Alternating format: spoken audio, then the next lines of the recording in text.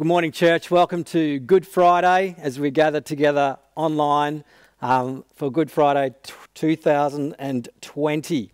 It's my privilege to bring God's Word this morning, and we're going to be continuing in our series, Come Behold Him. In actual fact, we've just got this week and Friday and Sunday to go as we conclude our series in Luke. So I'm going to invite you to turn to Luke chapter 23. We're going to be looking at verse 26 through to verse 49 today. So if you can turn there, Luke 23, verse 26 to 49, as you sit at home or wherever you are this morning. I'm reading from the ESV. Verse 26, and as they led him away, they seized one Simon of Cyrene, who was coming in from the country, and laid on him the cross to carry it behind Jesus. And there followed him a great multitude of the people and women who were mourning and lamenting for him.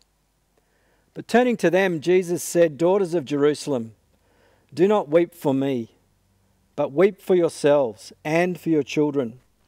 For behold, the days are coming when they will say, Blessed are the barren, and the wombs that never bore, and the breasts that never nursed.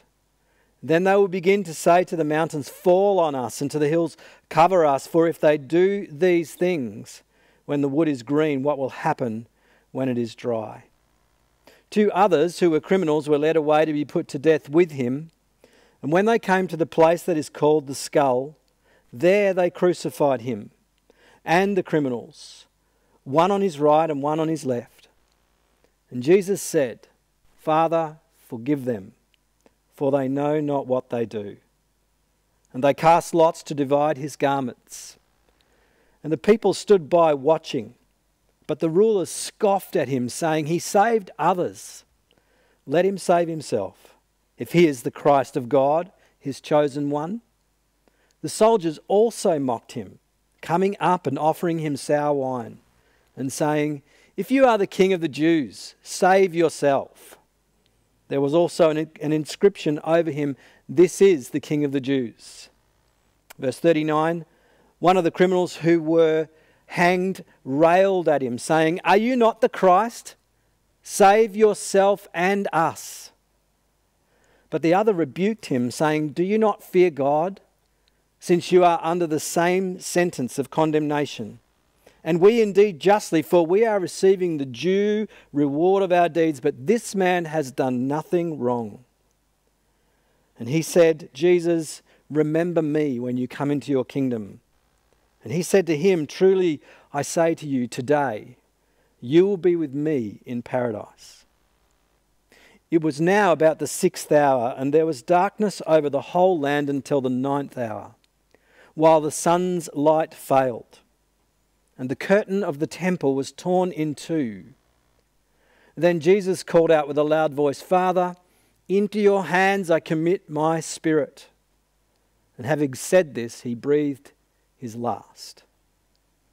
Now when the centurion saw what had taken place, he praised God, saying, "Certainly this man was innocent." And all the crowds that had assembled for this spectacle, when they saw what had taken place, returned home beating their breasts. And all his acquaintances and the women who had followed him from Galilee stood at a distance, watching these things. Please join me as we pray, as God would speak to us from his word. Father, we thank you and we praise you that we can gather together differently but still in reality around your word with each other today, this Good Friday 2020. Please speak to us through the words of your servant Luke that you have inspired about your Son and what took place that day. Please grip our hearts afresh, open our eyes to see Jesus more clearly and to love him more dearly as a response. And we ask this in his name. Amen. Well, as we get further along in this time of global pandemic, one of the things that's happening is this. World leaders, politicians, and others are looking for answers. How did this start? Where did it start? What was the source of it? How long did people know before disclosing it? What was the role of the World Health Organization? Was there a cover-up? Who's responsible? And so on, and so on, and so on. And it seems that it's fairly clear that getting honest answers to these questions and others is not proving easy. You see, many who have the answer to those questions come from what we call shame and honour cultures, which means they will often do whatever it takes to save face, to avoid a scandal. They'll do whatever it takes to maintain honour and to avoid any form of shame, even at the cost of the truth and even at the cost of human life. Many who are in positions of political and national power around the globe actually function like that. Now today, on Good Friday, I want us to contrast this with Jesus Christ. We're thinking today about his crucifixion. We're thinking about how he was treated shamefully, how he was despised and rejected by men. And what I want us to see today is this, that though he was publicly, historically and cosmically shamed, he did that willingly to reveal the truth, not to cover it up, and to save our lives in his great love.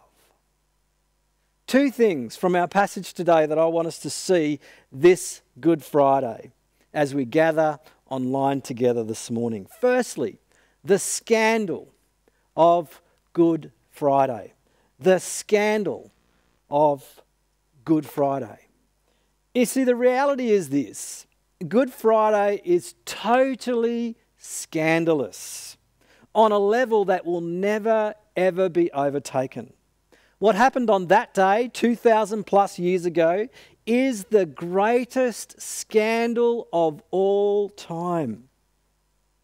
And it's not the crucifixion itself that is so scandalous, as horrendous as that was. Perhaps the worst form of capital punishment that human beings have ever come up with. Crucifixion was common. So it's not so much the type of death that makes this event such a scandal. What is it then? Well, it's actually who they are crucifying that sets it apart. It is who they are crucifying that makes it so shocking, so scandalous. If you've been journeying with us through Luke's Gospel, or if you've read any of the Gospels for that matter, and if you haven't, let me encourage you to do so this Easter, to read Matthew, Mark, Luke or John. If you do, you will see that Jesus Christ is presented to us as God with us. God the Son, the second member of the Trinity, Father, Son and Holy Spirit. In Luke, we've seen this again and again and again. We've seen that he is the Lord, who his predecessor, John the Baptist, prepares the way for. We've seen that he commands creation and it obeys him. We've seen that he gives sight to the blind. He cleanses the leprous. He causes the lame to walk and the deaf to hear. We've seen that he raises the dead and brings the good news of God's eternal kingdom. We've seen that he speaks the very words of God. We've seen that he's the Lord of the Sabbath, that he's the glorious one who is transformed before his disciples in all his splendor and glory. We've seen that he's the one to which all the scriptures, the law and the prophets have pointed. We've seen that he forgives sins, and not only forgives sins, but transforms the hearts of sinners. And now what do we see here on this first Good Friday? We see him being led away after being treated with utter contempt by others.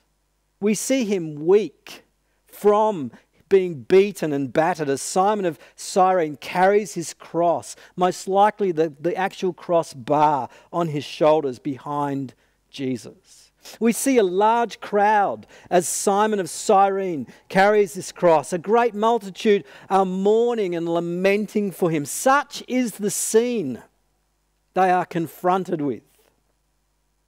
In verse 32 and verse 33, we see he is crucified as a common criminal. Verse 32 says, 2 others who were criminals were led away to be put to death with him. And when they came to the place that is called the Skull, there they crucified him, and the criminals, one on his right and one on his left. God the Son, God with us, the one who came to seek and save the lost, crucified as a common criminal. In verse 34 to 39, the scandal continues to play out. It just keeps going, layer by layer. Verse 34, we read this. Jesus says, Father, forgive them, for they know not what they do. And they cast lots to divide his garments.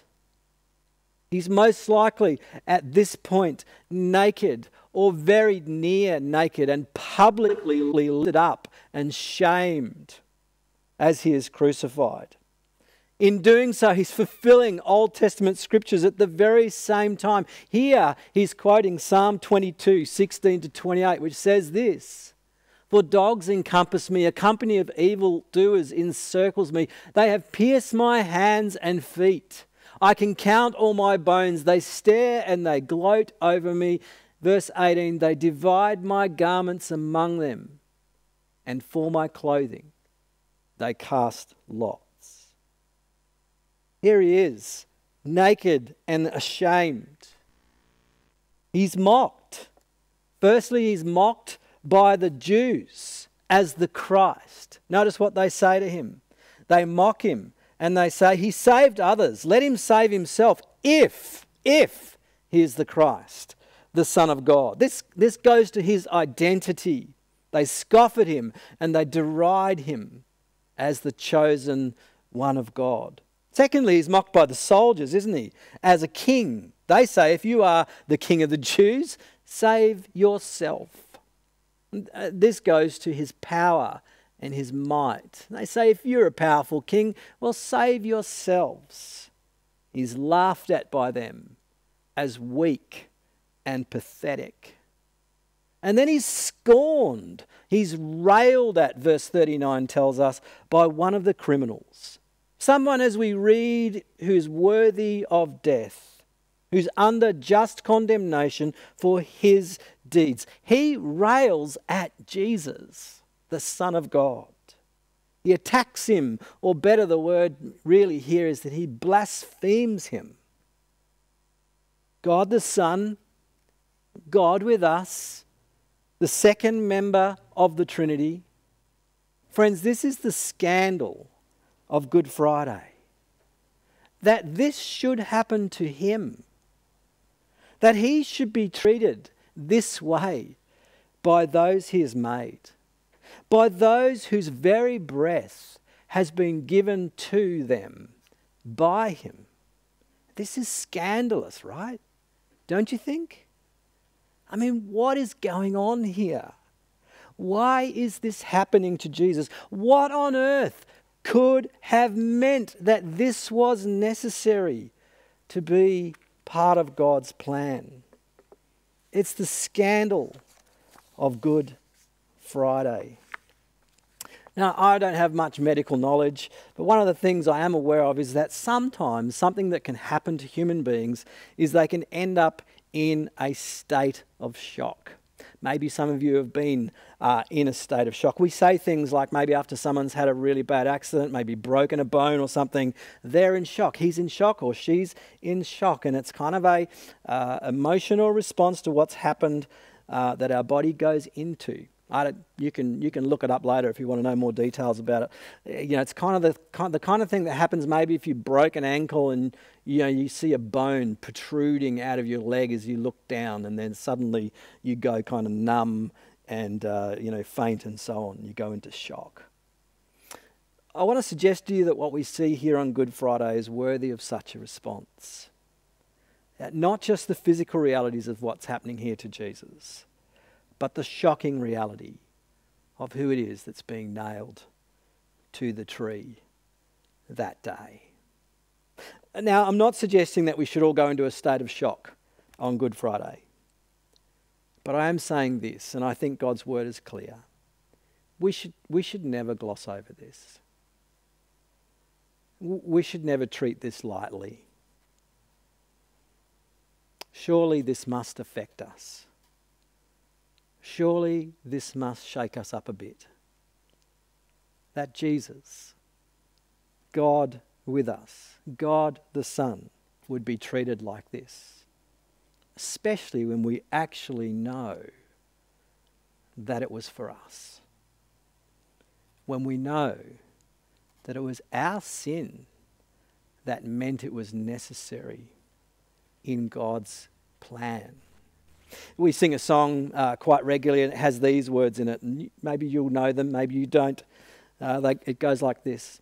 It was my sin that held him there until it was accomplished. His dying breath has brought me life.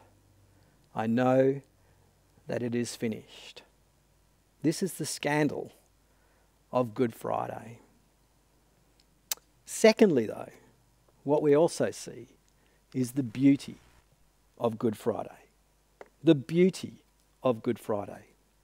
We see it at a number of points in this part of God's word. Firstly, we see it in verse 34 as Jesus says these words, Father, forgive them, for they know not what they do. We see it in his cry, don't we, to the Father for forgiveness for blind sinners just like us. Here they are, they're driving the nails into his hand, they're lifting him up on the cross, God with us, God the Son. And what do we hear from his lips? We hear amazing, breathtaking, gracious words. 3 words, 3 life-changing words, 3 words that have impacted people across the centuries. Father, forgive them, for they do not know what they're doing. This is the beauty of Good Friday. This is the beauty of Good Friday. Again, we see it in verses 35 to 37 as he's mocked and ridiculed and scorned. We see the beauty of Good Friday in that he endures the scorn. He endures the mocking. He endures the blasphemy. In that he does not save himself, though he could. John's Gospel tells us that he could summon 12,000 powerful angelic beings at any moment. But he doesn't, does he? He doesn't save himself, does he? Why? Because he is sovereignly suffering in our place to save us, to save you and me. He is suffering to save others. This is the beauty of Good Friday. We see it also in verse 44 and following in the creation and in the curtain. Have a look there in verse 44. It was now about the 6th hour, and there was darkness over the whole land until the 9th hour, while the sun's light failed, and the curtain of the temple was torn in two. Friends, notice that such is the nature of what is taking place at this point. It actually affects the creation itself. From the middle of the day to the middle of the afternoon, from 12 midday to 3 p.m, we read the light of the sun failed. The light of the sun failed. Friends, notice the creation is telling us something here. But what? How can we know what it's trying to tell us? What does this phenomena mean What might interpret it for us? Well, have a look again at verse 44. Darkness comes over the whole land until the ninth hour. Verse 45, while the sun's light failed, and the curtain of the temple was torn in two. Friends, I want to suggest to you that the curtain of the temple interprets the phenomena of creation. The curtain being torn from top to bottom tells us a bunch of things, but for now let's just focus on two. It tells us, firstly, that the Holy of Holies, that which represents the very presence of God, a place where sinners could never be, is now wide open for some reason. Which means it also tells us that sin has been comprehensively dealt with and paid for. That's what the phenomenon is about. That's what was affecting the creation itself. When Jesus, the Creator, was showing for all to see in heaven and on earth that He is also Jesus, the Redeemer. Which, secondly, also shows us just how serious our rebellion and our sin is. If when Jesus deals with it, the creation itself, in one sense, goes into shock, the sun's light failed. Is your sin serious? Is my sin serious? Is our rebellion serious? You bet it is. You bet it is. Early on in our passage today, the women are weeping for Jesus, and He turns to them and says, "Daughters of Jerusalem, don't weep for me, weep for yourselves." Why does He say that? Well, He knows that there is going to be a degree of judgment that comes upon Jerusalem for rejecting their Messiah. It happened in AD 70, and He's saying, don't weep for what I'm going through. That event is going to be frightening. People will want death just to escape it. And that is a small picture of what the great day of judgment will be like when God comes to judge the world in righteousness through Jesus, the man He has appointed. And so here He is on the cross, suffering sovereignly to save us. Here He is on the cross, wanting to say to you and me, turn to me and let me save you from that great day of judgment. It shows us that Jesus' willingness to save, His desire to save, his desire to come and His willingness to come and bear the punishment of our sin in His own body on the tree, so that the temple curtain would be torn, and so that now we can come near to and have right relationship like never before with the God who Himself is holy, through the one who has done this for us. This, friends, is the beauty of Good Friday.